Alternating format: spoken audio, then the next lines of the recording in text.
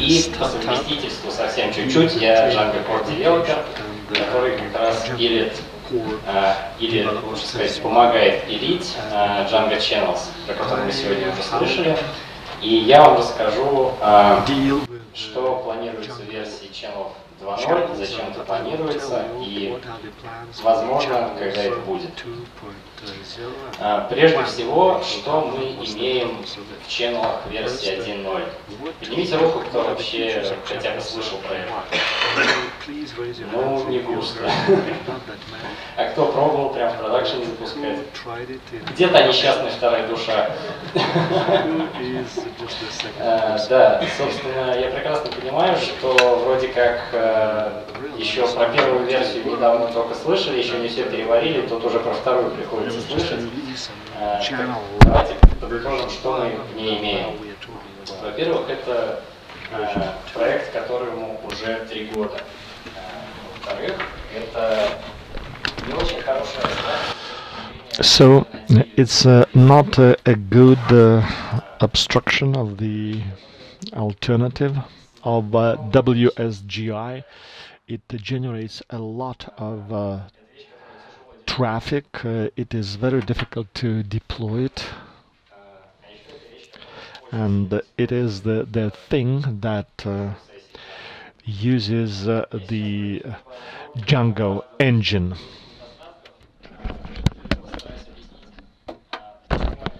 And I will talk about those things, and I will explain why we have them. So what we have done for the past 3 years, and me, I've been participating in it for the last 6 months. Many people tried it in the production, but many people did not like it. However, the community of framework and Django are getting interested in it, the more so that the channels have been moved to the official repository of Django, and they use all the policies and the same requirements. They have to meet the same requirement, and it is indicative of the maturity of the framework. So what I meant when I said that channels are not a replacement of ASG, because ASG is a messenger protocol, and it explains how you can serialize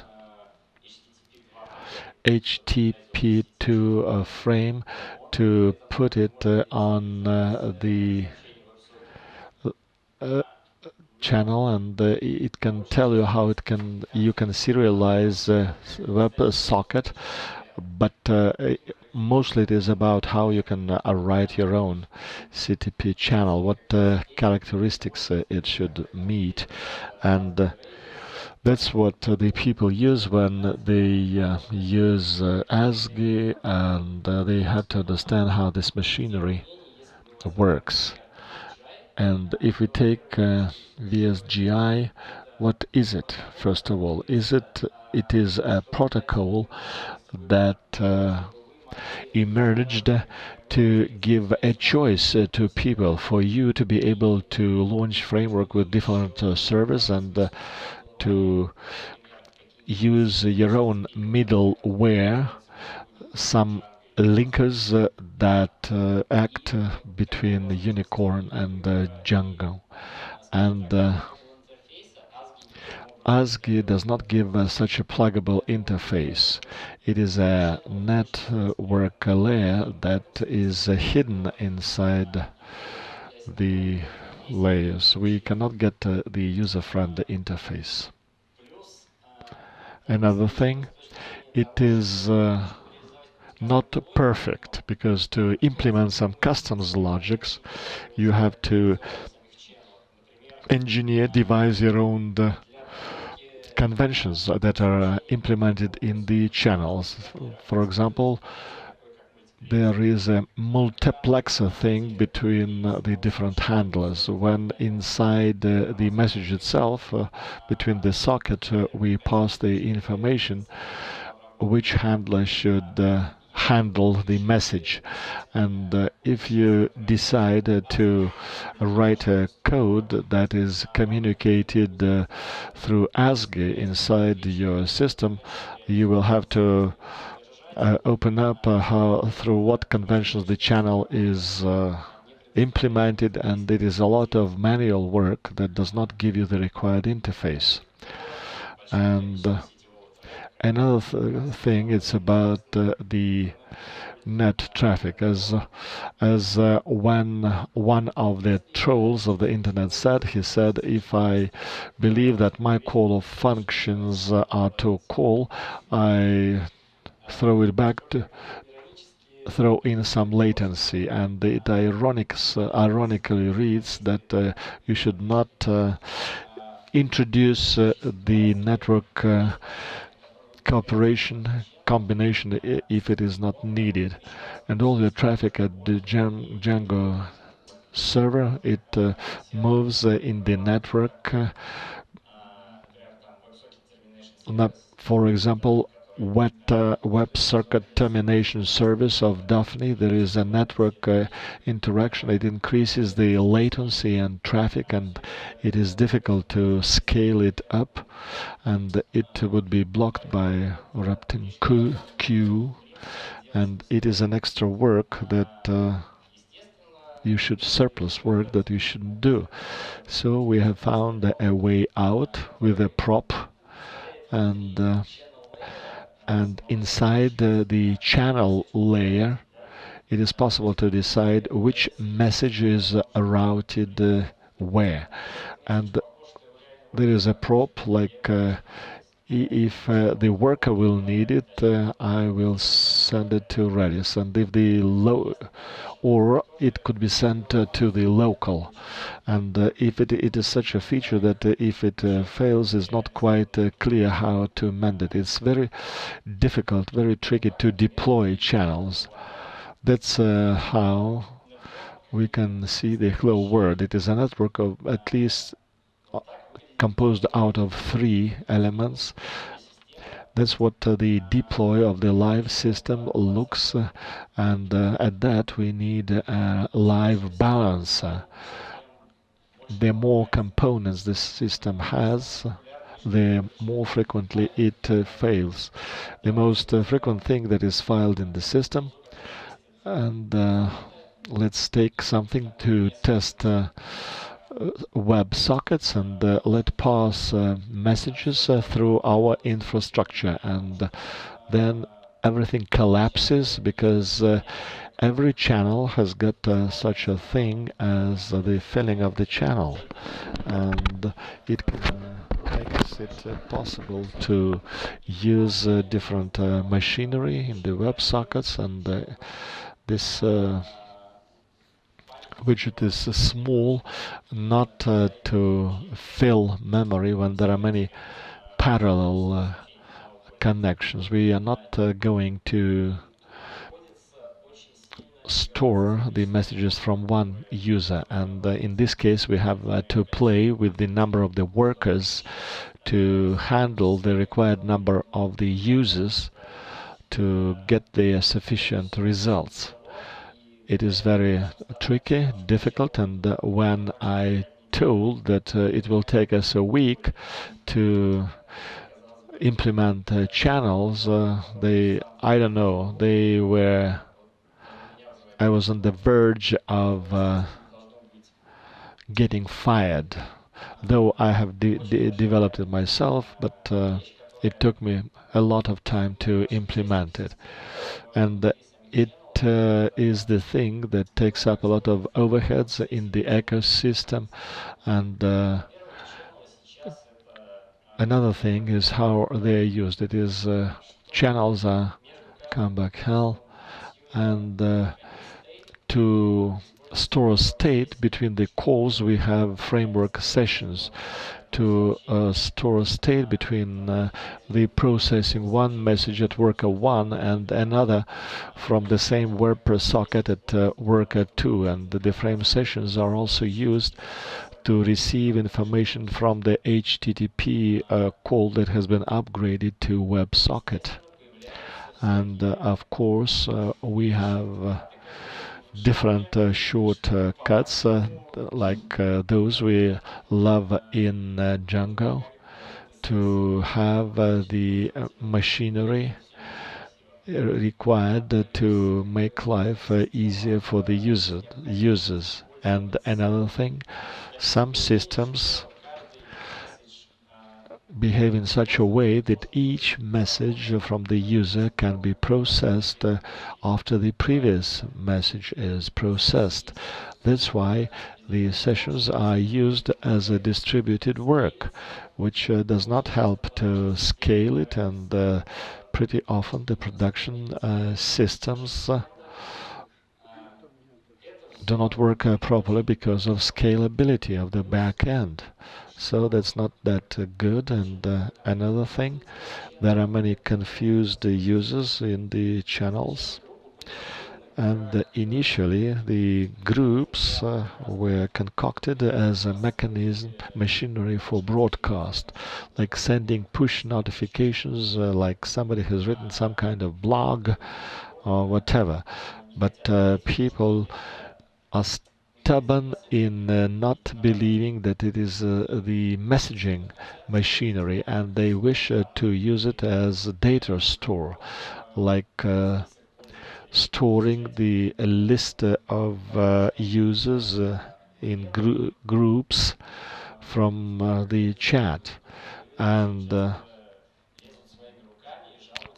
people meddle into the groups, and they complain that public IP does not work properly. And second, groups is not an abstraction, is not such an abstraction that were designed as a public IP, but however it got into public IP at its early stages, and people started using it the way they wanted, left to their own devices.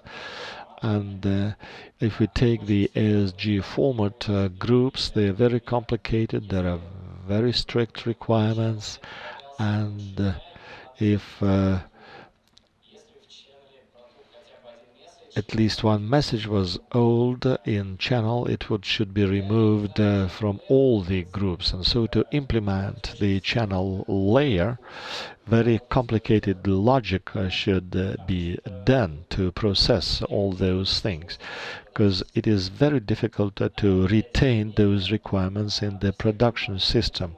However, all the cleanup mechanism of the machinery are supposed to comply with the ASG specifications.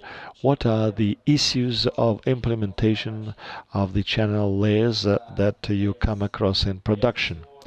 Redis, first of all, it does not support groups completely, like a cleanup machinery do not work the way they should. That's why Redis overheads are very high when you use WebSockets in different groups. They take up a lot of memory. Daphne, on the other hand, use pooling for Redis, which cannot but disappoint the users when idling. The processing time is ticking, and there are costs quite high for it.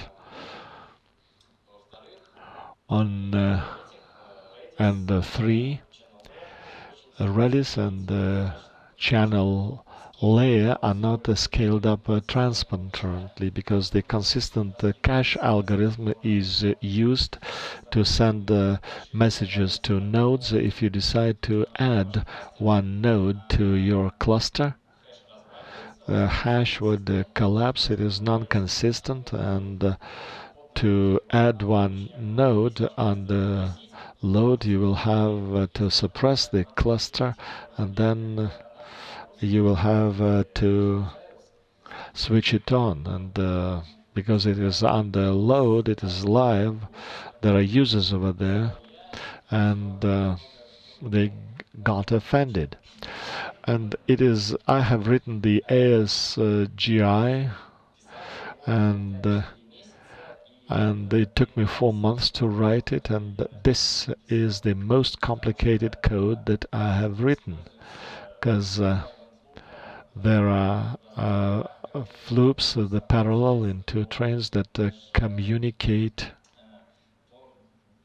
between themselves on the primitives of trade dice. And the reason for that is that the library could be called both from synchronous and asynchronous code, and the only library that suited was peak, which has the intrinsic elements, and for the ASGI rebus to be working, we had to address it like that.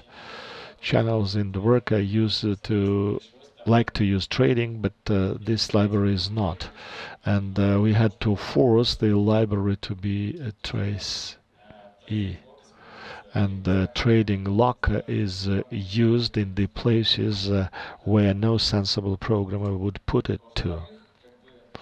And second, the INQP and ENG protocols are similar from the point of view of primitives used, but they're very much different in what direction they work. ASGI say that you can eat something into the layer and you can get something from the layer. At the same time, ANQK is operating with facts like I sign up for a certain channel, and Rabbit TMQ will send the message one way or another. You cannot take the message from Rabbit just like that. You can actually wait for Rabbits to make it available for you. So accordingly, we had to apply lots of conventions and compromises to implement the protocol over Rabbit. And so the production list actually was greatly increased. But all of it is detailed in the documentation. However, people spend days or weeks to launch the cluster in the channels. However, it is the only channel layer which fully supports SG protocol and the transport scale when it's possible to add nodes without destroying the system. As we can see, to show the number of messages on the envelope, and actually I do want you to use the system, but that would be too big of a red kill. Everything should be much simpler.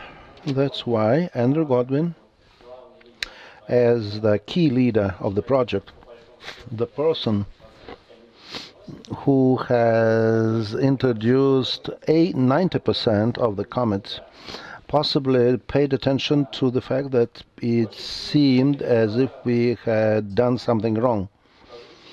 And the development of channel 2.0 was strongly supported by the discussion, and there are people who know about it here. They say that there is a HI protocol which can be linked to frameworks synchronously. But why does every server adds its own AP, etc.? That is to say, every system is monolithic, with zero reuse of the code. That's why it was suggested that a small interlay abstraction should be written. So he actually suggested a unicorn of this world, even though it didn't have a follow-up. However, it did arouse the interest from the community. So finally, they opted for having channel version 2 to think about. Let us now look at the system requirements that we need. First of all, we need to be able to push into the channel from anywhere. That is to say, both using simultaneous usage, simultaneous synchronous and asynchronous code. We should be able to use other machines because for distributed chatting, it may develop on interconnections. That's why we need to see the same messages all over, and this system should also have cross-socket and cross-process communication. So what does Andrew suggest? He suggested that we need to somehow revise our attitude to the system used. First of all, in channel 2.0, all the workers are run inside Daphne. So all the synchronous operations are done within a synchronous process in the pools. And if a synchronous process needs an asynchronous operation to be run, it is done using Trade Walker. Secondly, the store socket state is made out of the system. That is to say, we do it within one process where everybody can intercommunicate. And to be able to process the events from each socket, we do not need to cross the network, we need the pool. So accordingly, the session engine is not required anymore, and the sequence of processing is also ensured through this solution. Besides that, it is also proposed to introduce an consumer abstraction. That's why deployment is simplified quite significantly, and we do not need to make a mess of 3 servers at a time. And for the production system, we will need a number of instances capable of intercommunicating. However, for processing inside the workers, we don't need to enter the network. The problem that we sometimes face is that if one of the servers is overloaded with messages, it may start failing. That's why in this case it is suggested that the clients should switch over to other servers to ensure the correct operation of the system. In what way can we achieve it? First of all, we need a bridge using both synchronous and asynchronous mode, since historically Twisted was chosen to implement Daphne, and it is still the case. It is also used inside, but only for SynCIO and for Python 2 support.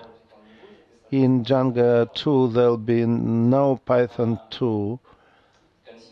Consumers turn into our key IP to use, and the routing turns into a consumer. So it's possible to write an asynchronous code inside of routing. First of all, about the bridge. To turn the asynchronous code into synchronous code into asynchronous one, we need to apply this equation. In order to run asynchronous code on synchronous code, we do as shown here. Twisted has been reproached on many occasions, but they do have a number of things like async and some others, so that this code is wrong here in the slide. I was just in a hurry to prepare it. That's why accordingly it is quite a fresh Python in terms of its style. And finally, we could use async inside of Django. And we can then write an asynchronous consumer, which can use await with Django. It can be boosted in the trace so that returning to the database should not destroy the event loop. And in this way, routing turns into its own consumer, and you can use it as a CTP consumer or socket consumer. And you can receive SMS acknowledgement codes, and the route simply turned into a consumer, sending messages to other consumers. So what are the results achieved through this system? First of all, a lot of handshaking traffic is removed because I don't need it anymore. Groups that really confuse people go away. And finally, the very first conscientious steps are taken to synchronize Django in order to write async, then model name, and then the other details. Here are the links for you to use to read about the current state of affairs, and you should wait for updates, because this is not the end of the story. That's all I wanted to say. I don't know whether we have any time left for questions. Any questions?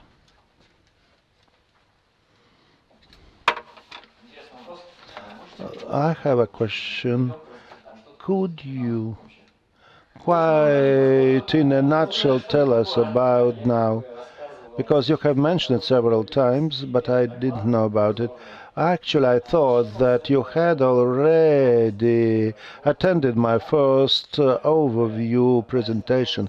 Actually, when we speak about channels, I mean the asynchronous cases that you may use when doing live updates for various modifications, or when you need to show the number of incoming messages in an envelope.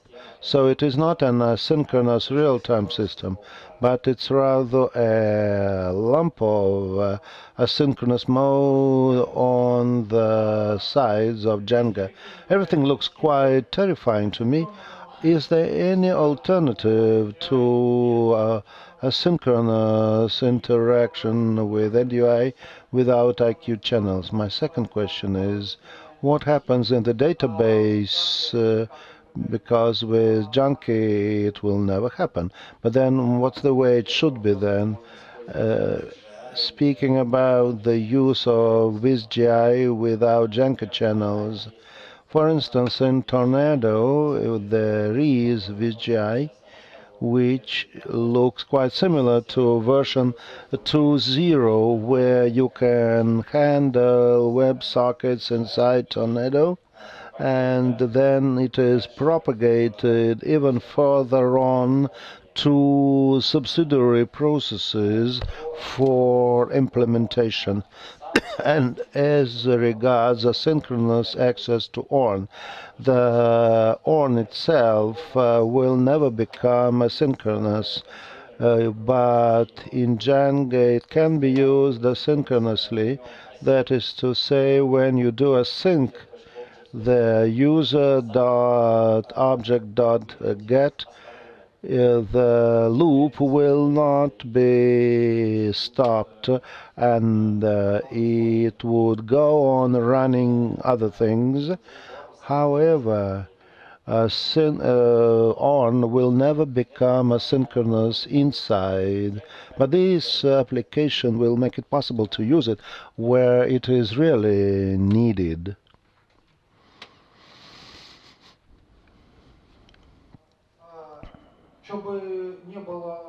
Whatever, well, just to avoid misunderstanding, file asynchronous operations are not present in Linux, for instance.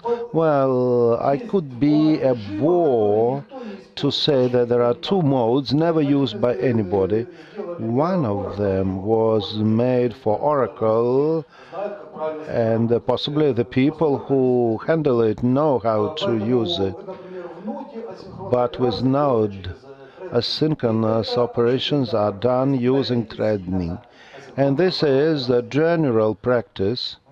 But when it comes to asynchronous OM, it is an interesting thing, even though it is not so badly needed at all. Because as a result, we get it slow, and the next step to arrive at high load numbers is there, believe me or not. But it is quite an attractive thing. The only problem is that the people who are capable of writing it do something else, and the people who want to do it do not do it. So I've seen asynchronous things, but I haven't seen a single one which we could be proud of. With Django, it is not perfect. However, technically, it is feasible. But speaking about alchemy's layers, we understand that we don't need so many layers. So it can... Well, there was a guy who did it for 10 years. I mean, it's really a great challenge. So we need to learn how to write it in the proper way. And speaking about Magda, it's a thing apart. That's it.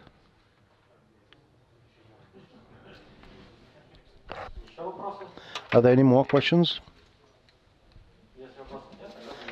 If there are no more questions, we'll finish our session then. Thank you.